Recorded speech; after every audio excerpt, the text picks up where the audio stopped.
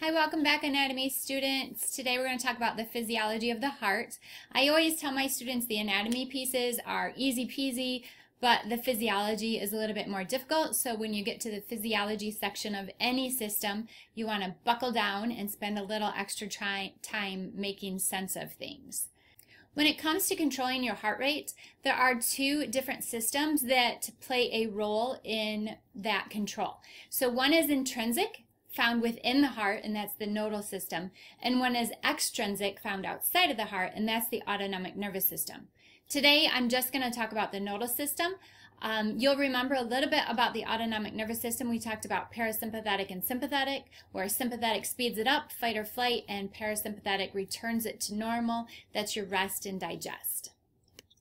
So this is the bare bones of the intrinsic nodal system. So you'll see the components here: the sinoatrial node, the atrioventricular node, the bundle of His, the bundle branches left and right, and then the Purkinje fibers. So you should be able to label a diagram of these fibers and then also identify the sequence that an impulse would travel as it moves through this nodal system.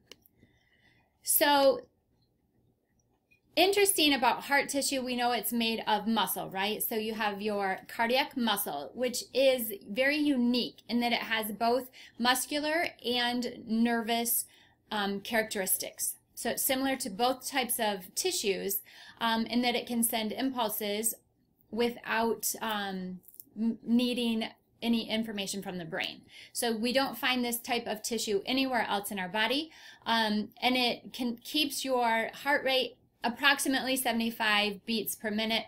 There's going to be a huge range, right? Depending on your age, depending on your physical fitness, how much activity you do. So your heart is a muscle, it gets strengthened. So if it's strong, it doesn't have to pump as many times to deliver the same amount of blood. So there is a range. The tissues up here in the atrial region, they contract about 0.8 seconds, every 0.8 seconds, which is faster than the ventricles down here. So the ventricle tissue has a slower reactivity. So you really need a system that connects the two together, and that's where we have this atrioventricular node that will keep the two beating in sync. So the first thing we want to talk about is the sinoatrial node, also called the sinus node or the pacemaker of the heart. So you'll hear lots of different names for it. Here it is in the back wall of the right atrium. So when looking at the heart here, remember it's facing you. So this side is the right and this side is the left. So this is where the initial impulse begins. This is where the initial depolarization or action potential begins. You'll remember those terms from the nervous system. So remember, depolarization is a reverse in polarity. Sodium rushes in, causes the inside to become positive, where in comparison to the outside. And so that's your depolarization, and that's an action potential. And it can only move in one direction, right? Because those sodium channels are going to close as soon as sodium comes in. And as soon as sodium comes in, it causes the next gated channel to open. Sodium rushes in, it closes, the next channel opens. So that keeps it going in only one direction, which is a good thing, or our heart really wouldn't know when to beat, right? So this SA node is going to begin the beat. The action potential will spread through the right and the left atriums.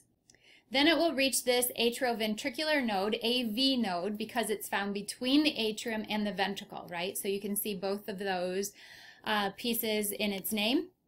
So where the two of those come together, once the impulse hits the AV node, there'll be a pause while the atria contract. And then that impulse will move into the atrioventricular septum, this dividing line here. So the AV bundle or the bundle of His. So it has a few different names as well. So the action potential will move from the AV node to the AV bundle. So the action potential is moving from node to node and then into the septum. So it goes through the bundle of His to the bundle branches. So you can see there's one on both the right and the left side of the septum. So this is going to take the signal down into the ventricular area. the Purkinje fibers down here around the bottom of the heart, from the apex and around the margin. The Purkinje fibers are the last in this sequence, so the impulse will travel to the Purkinje fibers, and that will cause a contraction of the ventricles. It'll start at the apex, the point at the bottom. It'll start at the apex, and that will move on up through the ventricles. So after the bundle of His passes the impulse to the bundle branches in the septum, and the bundle branches pass their impulse up through the Purkinje fibers, causing that whole ventricular contraction, then the ventricle will go through a relaxation phase. So this is just reminding you about that action potential in case you had forgotten. Here we have this negative 70 millivolts, right? That's a typical resting potential.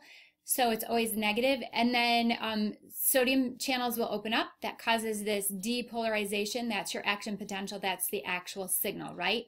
For heart cells, that impulse will jump from gap junction to gap junction, so it's able to move through all of the cells that way.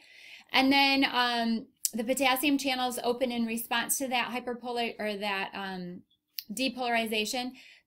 Potassium channels open up, potassium rushes in, causes a hyperpolarization before the sodium potassium pump returns it to normal. So just a review of the action potential.